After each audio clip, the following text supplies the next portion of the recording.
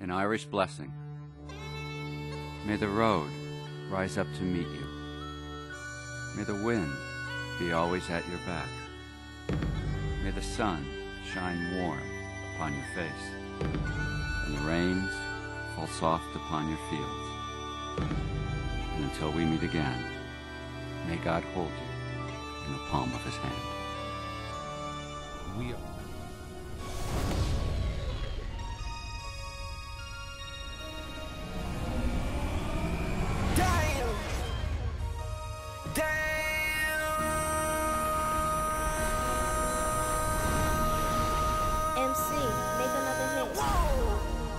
This ain't what you want.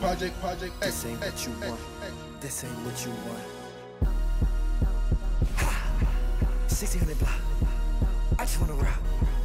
I just wanna I just wanna rock. Body yada yada.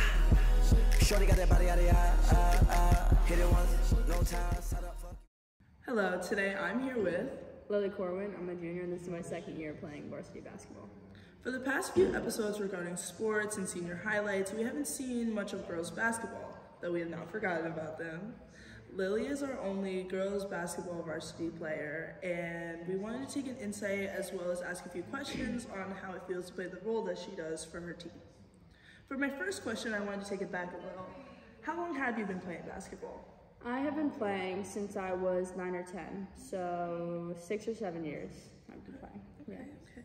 Been a minute. And recently, your father has become the head coach for girls basketball. Yeah. How does it feel to have him as your coach for the season? It feels good. I really enjoy it.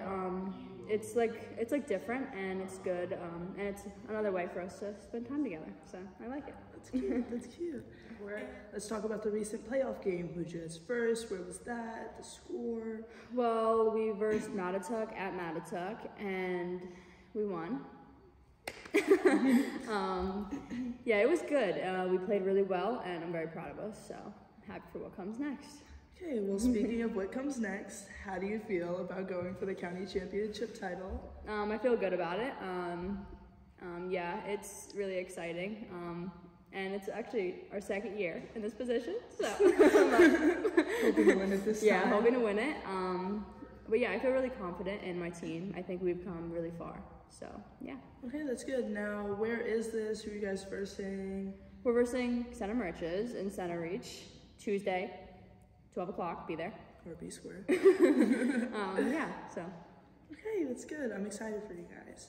And along with that, being the only Greenport girl and you're your coach's daughter, does it feel like a lot of pressure on you? Like, how does that make you feel? I wouldn't say like my dad or anyone puts pressure on me, but I think I put pressure on myself just to, play good for my dad because anyone would want to do that. And, gotta represent. So, yeah. Okay, that's good. Now, do you plan on playing any more sports after this? Calling it a wrap? I'm actually gonna play softball after this, so okay. Yeah. On to the next. I'm excited. Now, in total, how many sports do you play around the school year? I play 3, so I play volleyball, basketball, and softball. All right. Well, that's all the questions that we had for you today. Thank you for sitting with us. Oh, thank you. I wish you guys good luck for the county championship. Thank you. And I hope you have a great senior season for next year. Oh, yes, I hope for the best.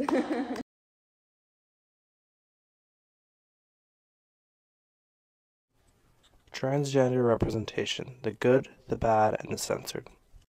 Madeline from the video game Celeste is an excellent example of positive transgender representation.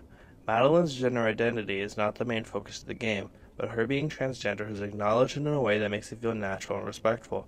This representation helps to normalize transgender identities and can make a big difference in how players perceive and treat transgender people in their daily lives. On the other hand, Ida Quagmire from Family Guy is an example of negative representation. Ida is a transgender character whose identity is often played for laughs and portrayed in a highly stereotypical and offensive way. This type of representation only serves to perpetuate harmful stereotypes and can add to transphobia and discrimination. Lastly, Vivian from Paper Mario and the Thousand-Year Door is an example of censorship that can harm transgender representation. In the original Japanese version of the game, Vivian is implied to be a transgender woman, but these implications were changed in the English version. This change was likely due to potential backlash from people who may not be comfortable with a transgender character. This type of censorship can erase important representation and contribute to a culture of erasure for transgender people.